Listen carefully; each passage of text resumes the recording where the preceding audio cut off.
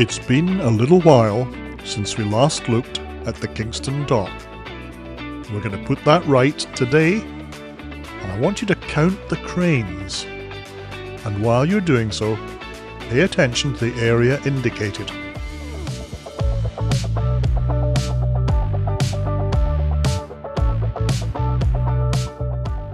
The big pile driving rig has been busy throughout the period.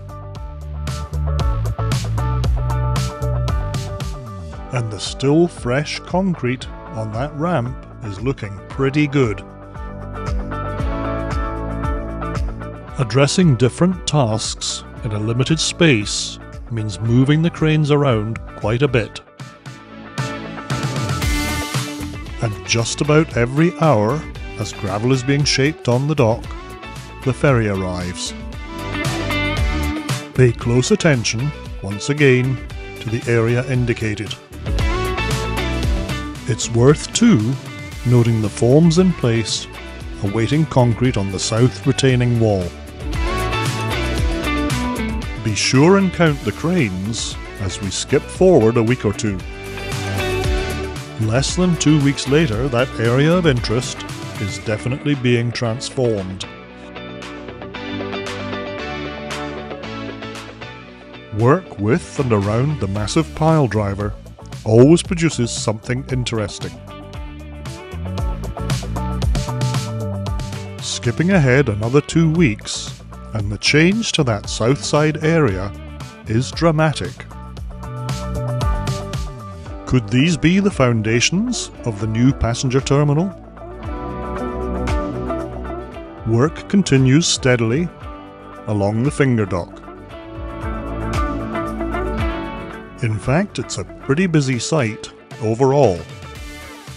Beside the ramp, Ontario Dive Services are busy, supporting the installation of new frames on in-water piles. The presence of a truck mixing concrete on site suggests that grout is perhaps being added to the in-ground piles.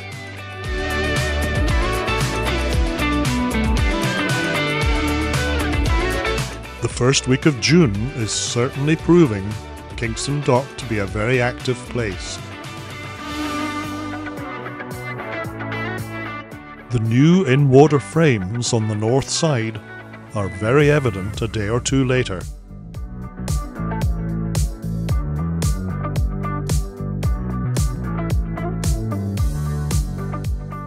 Pumping fluids under pressure requires constant attention to seals and connections. Before any redundant materials leave site, they have to be thoroughly cleaned and prepared.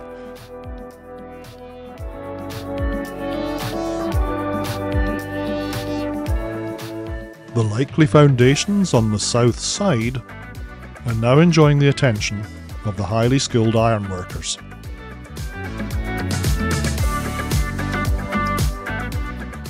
The area immediately adjacent to the ramp is showing progress too, but this seems to be the primary focus of attention.